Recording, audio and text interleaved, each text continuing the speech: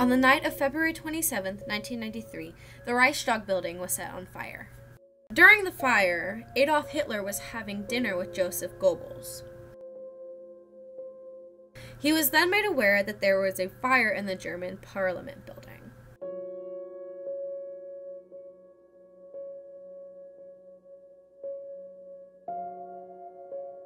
He didn't know what to do, and he didn't know what to tell the people of Germany. So what did Hitler tell the people? He claimed that this was the start of a communist revolt.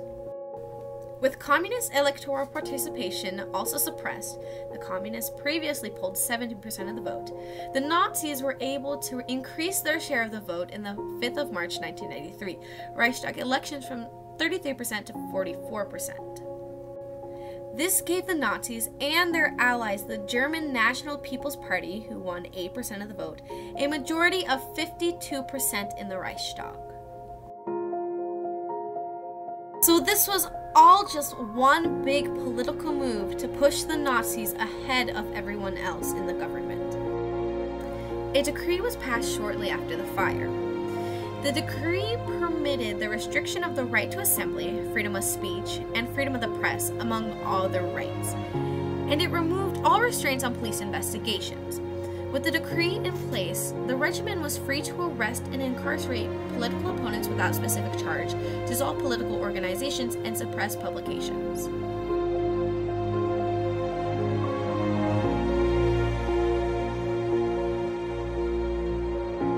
At this point, Hitler was telling the people that this was a communist action, that the communists set the fire, and he accused Marius van der Lubbe of starting the fire. This raises the question if van der Lubbe really did it. All we know at this point is that he was executed via guillotine because he was accused.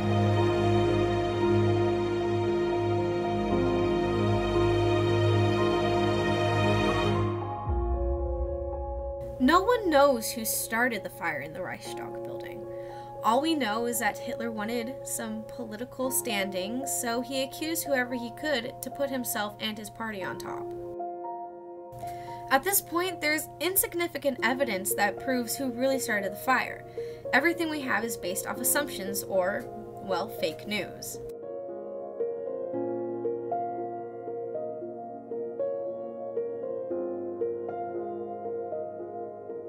Disinformation after the Reichstag fire had caused a frenzy. Lots of people were afraid. Disinformation influenced society's behavior and their thoughts. The Reichstag fire had an impact of frenzy because this event is what Hitler used to his advantage.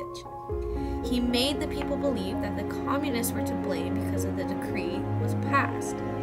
This decree suspended the right to assembly, freedom of speech, freedom of the press, and other constitutional protections, including all restraints on police investigations.